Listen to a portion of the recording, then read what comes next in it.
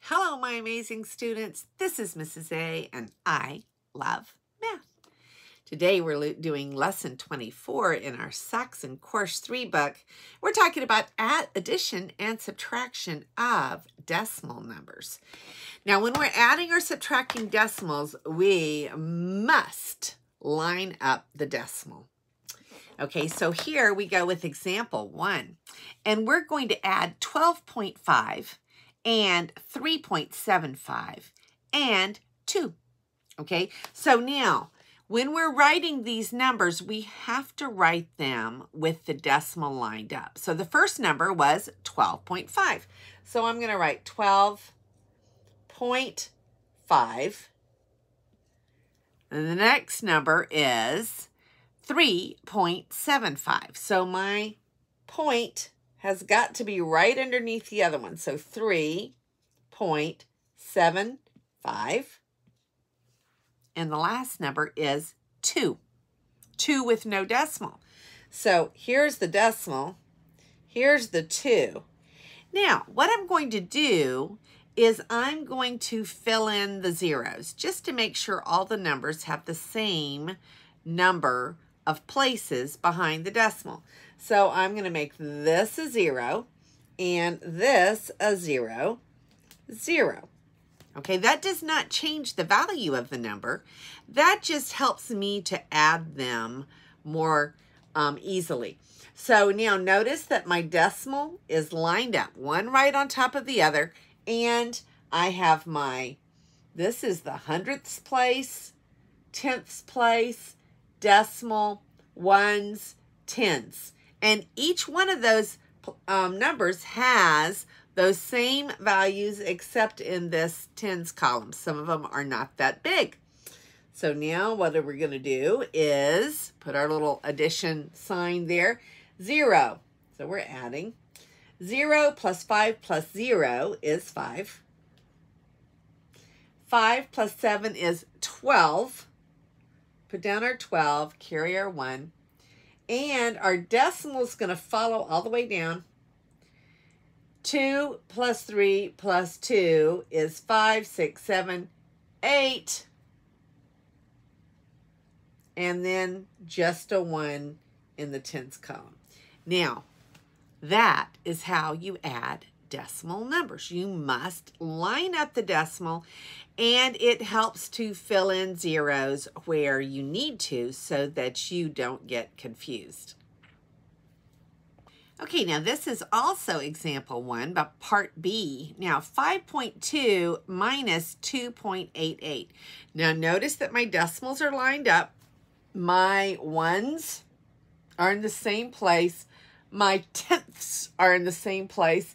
And I'm going to put a 0 in the hundredths place because there's nothing there. So we want our decimal numbers to have the same, the decimals in the same spot, the same number of digits after the decimal, and we want to have corresponding place value on each one. Now, I'm going to subtract it just like any other normal number. So I'm going to subtract. I'm going to go ahead and just put my decimal down here. And other than that, I don't have to do anything else. 0, take away 8, doesn't work. I'm going to come over here, make that a 1, make that a 10. 10 minus 8 is 2. 1 minus 8 doesn't work. I'm going to come over here, make that a 4, make that a 11.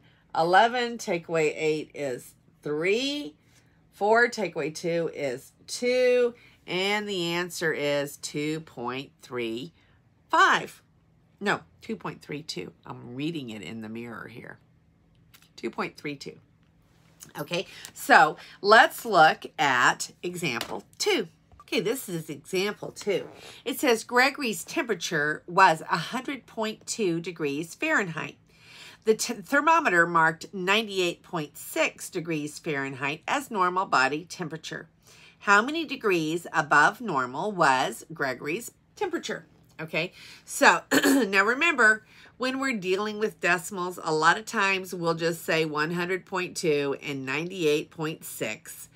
You know that the correct way to read that decimal is 100 and 2 tenths. and 98 and 6/10. However, most folks, including mathematicians, will read it 100.2 and 98.6 when we are doing a problem with decimals. So you need to know what they are called correctly, but a lot of times people just don't take the time to read decimals correctly. So you need to be able to do both. So here we are. It says how many degrees above normal was Gregory's temperature. So this was Gregory's temperature and this was normal. So aren't we going to subtract? Now, I carefully wrote the decimals already with the decimal place in the same line, and they each have the tenths place. So we're going to subtract 12. Well, first of all, 2 minus 6 doesn't work. So we're going to go way over here. Make that a 0. Make that a 10. Cancel.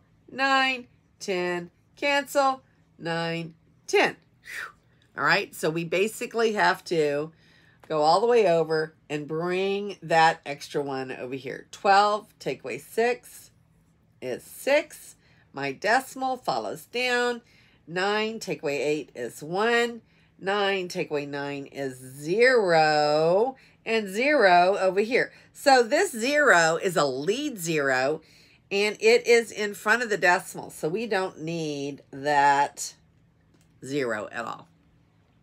So 1.6 or 1 6/10 of a degree of temperature is what he has. We are already on our practice problems. This is a quick lesson, isn't it? Okay, so here we are to arrange these from least to greatest. So we're going to look down through those numbers and say, do we have any negatives? And we do have a negative right here. So we're going to put -1 first. And then, of course, the 0 would come next. So we're done with those two numbers already. So then we're going to look and say, okay, do we have other numbers that come before 1? So we just put 0. So 1 is going to be kind of a marking spot. This one is before 1, and that's a 2. This one is before 1, and that's after 1. So let's look at these two numbers, 1/2 and 0.3. Well, 0.3 is smaller than 1/2, which is the same as 0.5.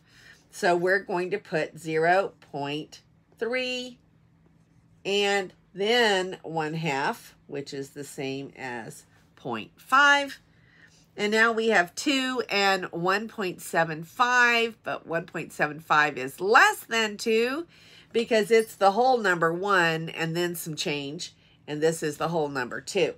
So we're going to put 1.75, comma, I'm out of room. 2 would be the last digit in our arrangement. Okay, so the next one is compare. Okay, now we have, in each one of these, we have a different number of decimals after. So what we have to do is say 1, 2, 3 decimals, 1, 2, 3, 4 decimals. It's usually easier to compare. I'm going to remove our little compare sign here. It's usually easier to compare if we put a 0 there. Okay, so remember, trailing zeros, we can add as many zeros behind the other numbers as we want to. And now notice we have a 0 and a 0. No comparison there. They're both the same. Then we have a decimal and a decimal, a 0 and a 0, a 3 and a 3. Everything matches until we get to the thousandths place. Here we have a 6. Here we have a 5. Now, it really doesn't matter what happens after that point because 6 trumps 5, doesn't it? It's greater. So we're going to go ahead and put our symbol. I'm going to just put it right below because everything is so crowded. This number is bigger because of the thousandths place.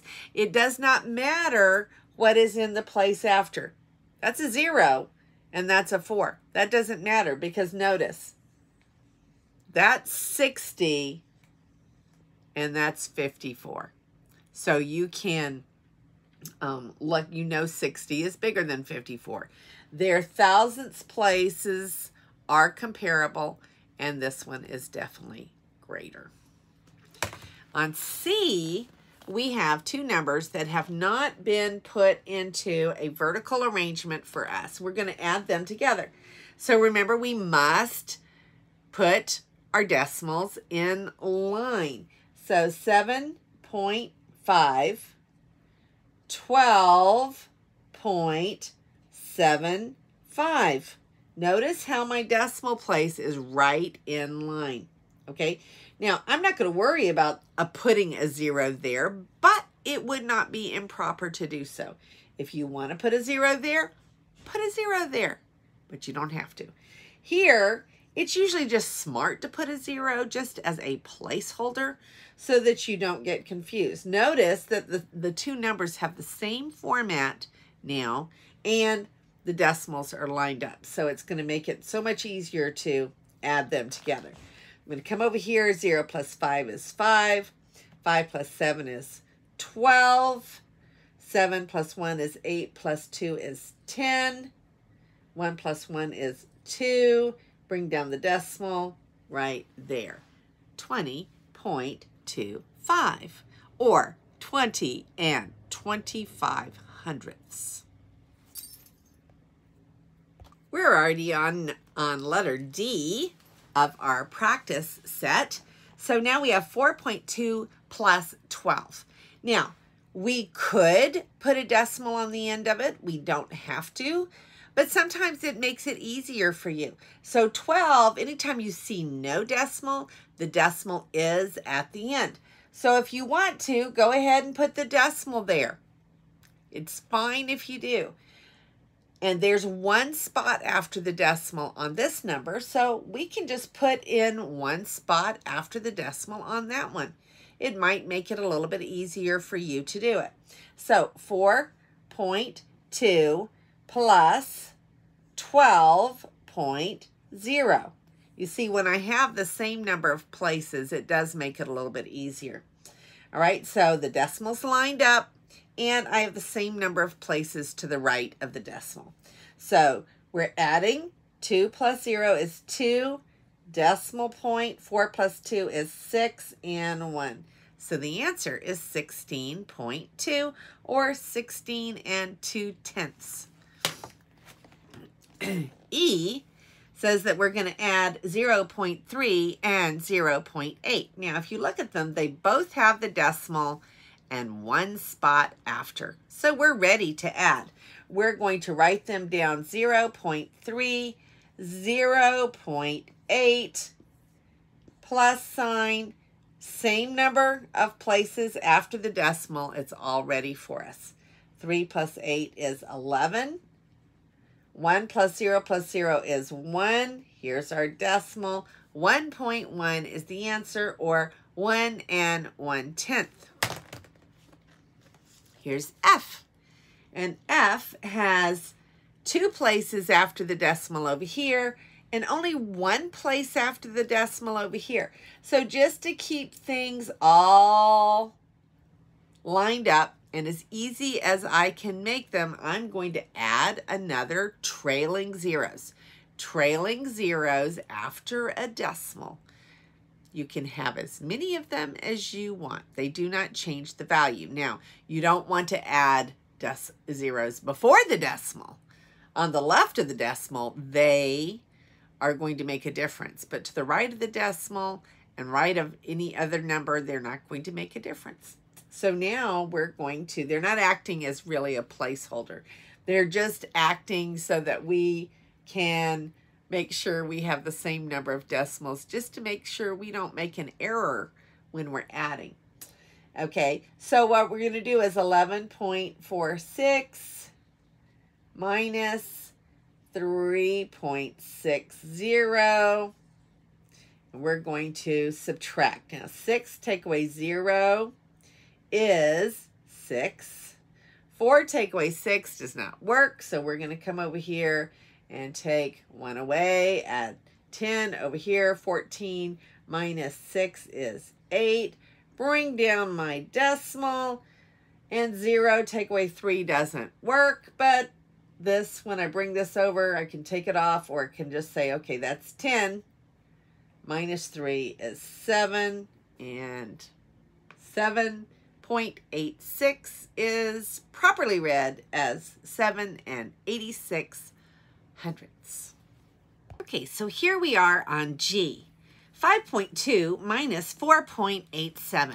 Okay, notice this one has 2 places behind the decimal, and this one only has 1 place behind the decimal. So I need to make it the same number of places behind the decimal. So I'm going to add a 0 after the 2. So 5.20. Now remember that 0 changes nothing. It's a trailing 0 after the decimal, and there are no numbers after it. So now minus 4.8, excuse me, 7. So now we're going to subtract. Everything is lined up exactly the same on both sides. 0, take away 7, doesn't work. So I'm going to borrow 10. Take away 7 is, I didn't mean this. 10 take away 7 is 3. And then 1 minus 8 doesn't work. So I come over here, make that a 4, bring that 10 over. 11 take away 8 is 3. Decimal below all the decimals. 4 take away 4 is 0. 0.33, or 33 hundredths. Now, H, we have 3 take away 2.94. 3 is a whole number, taking away 2 place decimal. So we're going to change the 3 to 3.00, which changes nothing. It just gives it the same form of the other number, 2.94. Line up those decimals. We're subtracting.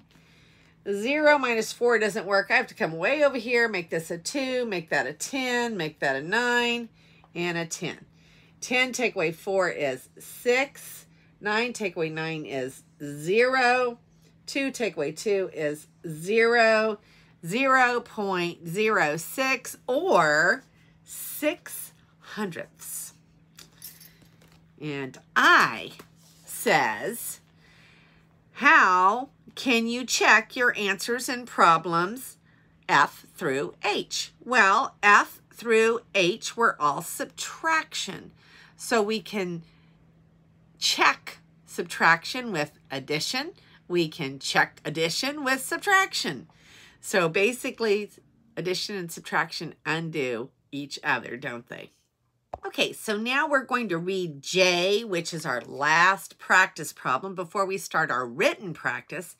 It says, J, the weather report stated that the recent storm dropped 1.50 inches of rain, raising the season total to 26.42 inches. What was the seasonal total prior to the recent storm? Explain how you found your answer. Okay, so the recent storm was 1.50 inches of rain, which brought the seasonal total to 26.42 inches of rain. So it says, how do we figure out what the seasonal total was before the 1.50 inches of rain? So we're going to subtract.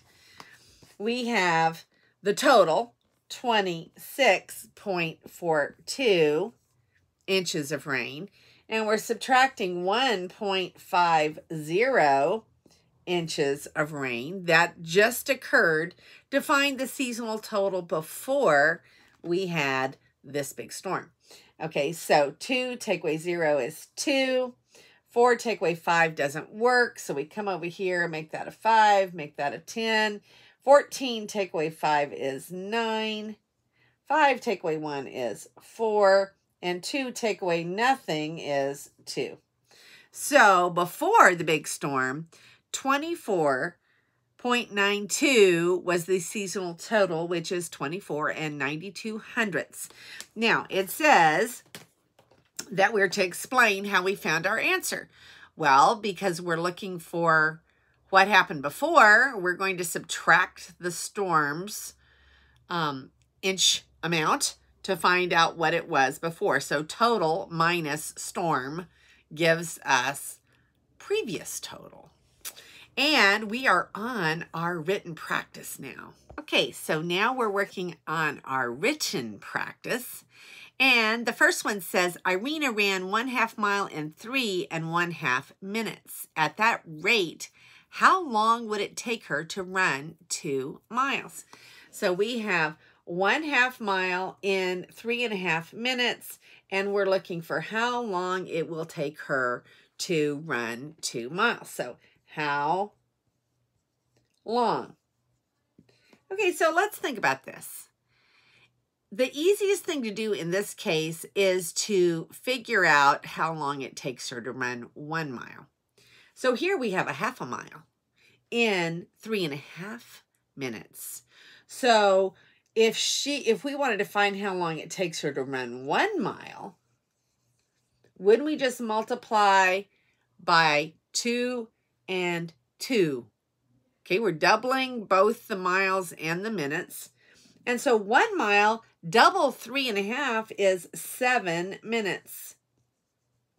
Okay, well, if it takes her 7 minutes to run 1 mile, assuming the same speed, how long will it take her to run 2 miles?